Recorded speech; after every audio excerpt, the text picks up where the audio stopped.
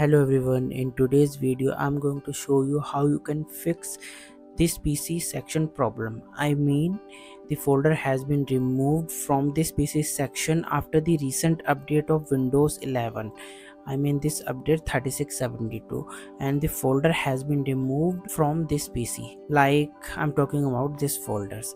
I have already uploaded the video last year on this topic with the help of WinArrow software, but this method is not working anymore. So in this video I'm going to show you how you can fix this problem with the simplest method. So without time wasting, let's jump into the video.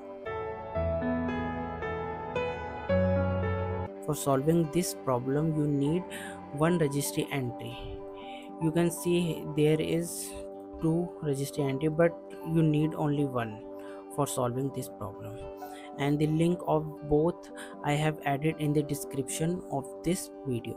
The first registry is for adding the folders on this PC section, and second is for removing those folders from this PC section. That's why I already told you just need one registry entry, but I have already added both links in the video description.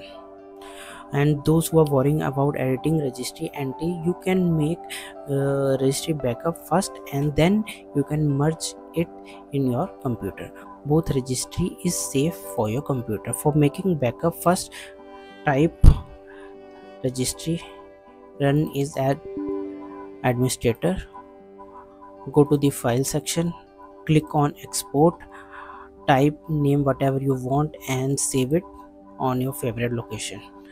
After that, close it. Your backup will be created. Now after downloading both registry, just click on add all folder to this PC.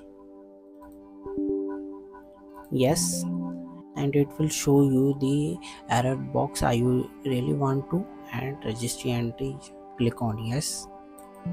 After that, the registry entry will be added on your computer, and click on add button again. You can see that the folder has been restored on your PC, and this entry will remove them all. Just click on yes and again yes, okay.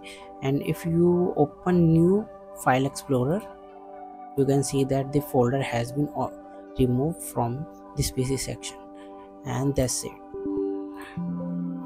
If you found this video useful, guys, don't forget to like and subscribe our channel. And if you have any question, please ask in the comment section. See you in the next video, guys. Bye.